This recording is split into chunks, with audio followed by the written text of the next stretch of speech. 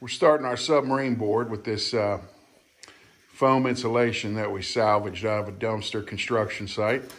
So Henry is using the hot wire cutter to cut through the foam. We're making 36-inch lengths to start our submarine table. All right, what are you working on there, Henry? Tell us. I'm making the shore where like it leads into the water, and you want to like have it like go kind of random, because that's what beaches look like in real life. You don't just want to go like a straight like that. Yeah. And you're kind of going in at an angle, right? Yeah, this will just give us like more, what'd you call it? Definition to the edge. All right, we'll come back at you later. All right, while Henry is working on that, this is just paint we pick up at the sort of paint counter in home improvement stores that people have brought back. We just look for natural colors, $2 for this quart of paint. This can go a long way. We just look at natural colors like these couple over here, and we'll see what we can come up with just for a couple bucks. All right, now we're painting roads with this darker brown paint on here. Just kind of freehand. We'll straighten them up as we get it built in. And we're just kind of using the lines on the insulation to give us some guidance on that. So I don't really feel like a lot of people paint roads on their terrain. Yeah. And it's because usually like they split up the these like quarters and stuff. But usually they like have like these individual pieces, but we're doing it different. So just painting on some roads, and maybe we'll put a different color on the edges of them. All right, we'll be back in our next step.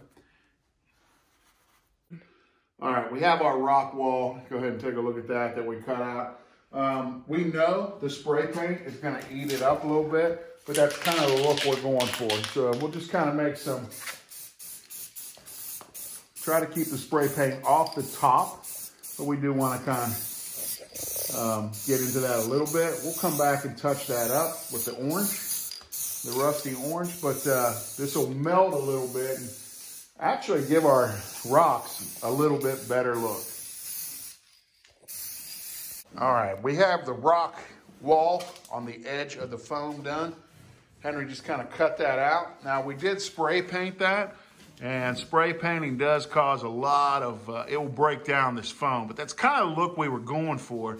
And the spray paint kind of gave us a rough edge up here, okay? So if you're gonna spray paint foam, make sure you understand that the spray eats it. Henry's over there rolling out part 2. Our table is gonna be a little bit more than 4 foot wide, but we'll see if we can deal with that at the shows and in the tournaments. It won't be much more than 4 feet wide, but we'll figure it out. All right, Henry, keep rolling it out. All right, we do have our submarine table rush job done. You can kind of see our rocky ledge right down through here. We're gonna put some sort of blue, watery fabric or whatever we can get in there.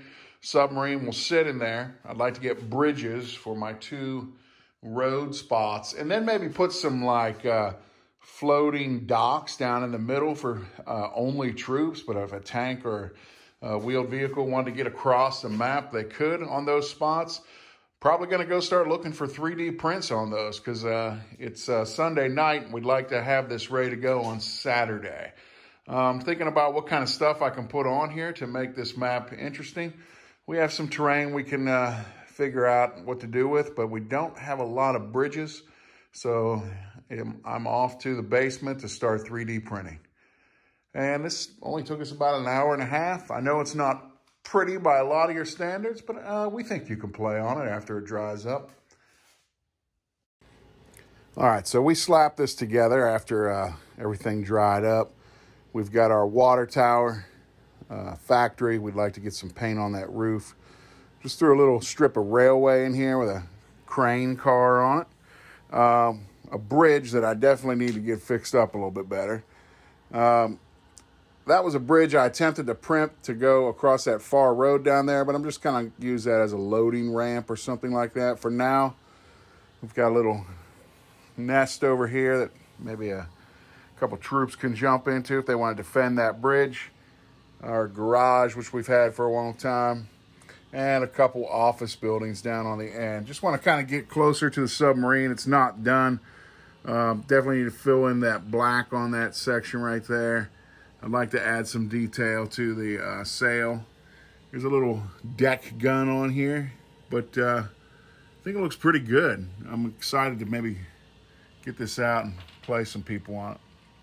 So we slapped this together in just a couple days using some stuff we already had. The 3D print of the submarine took quite a long time, and I actually even sanded that down. If you really get in close, there's not many of the 3D print lines that you see on a lot of prints because I took a lot of time to sand this.